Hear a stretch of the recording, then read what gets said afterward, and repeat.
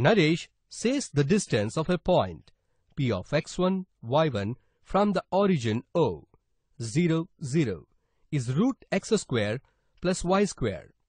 Let us see, does Varun agrees with Naresh or not? Why? Varun: yes, Naresh is right, because from the following figure.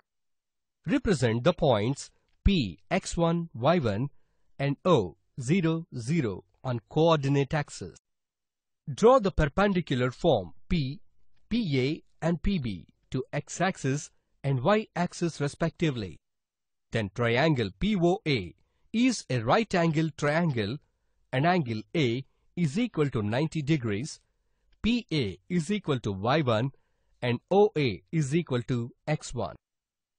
So, from Pythagoras theorem, we have OP square is equal to OA square plus PA square, which is equal to OP square equal to x1 square plus y1 square, which is in turn equal to root x1 square plus y1 square.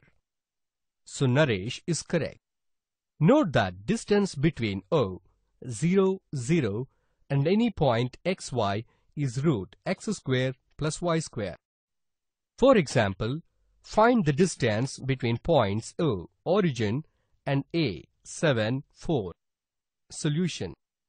Given that one point is at origin and the other point A, xy, is equal to 7, 4. The distance of the point 7, 4 from the origin 0, 0 is root x square plus y square, which is equal to 7 square plus 4 square, that is root 49 plus 16, which is equal to root 65. Therefore, we obtain distance between two points as root 65.